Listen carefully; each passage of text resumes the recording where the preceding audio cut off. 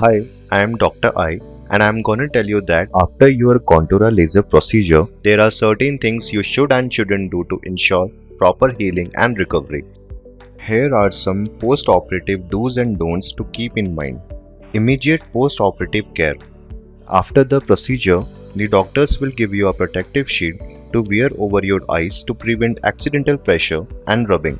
Your surgeon will give you the post-operative instructions for eye care, including the use of prescribed eye drops to aid healing and prevent infection. Initial stage of recovery.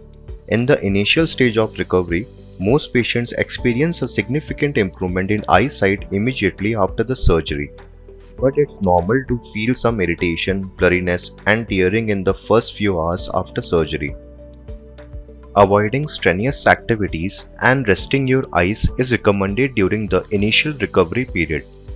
Regular follow-up appointments. Regular follow-up appointments are essential to monitor your eye healing process. Your surgeon will assess your vision, check any signs of complications, and make any necessary adjustments to ensure the optimal results of surgery. No eye makeup products should be used, prefer baths and avoid showers.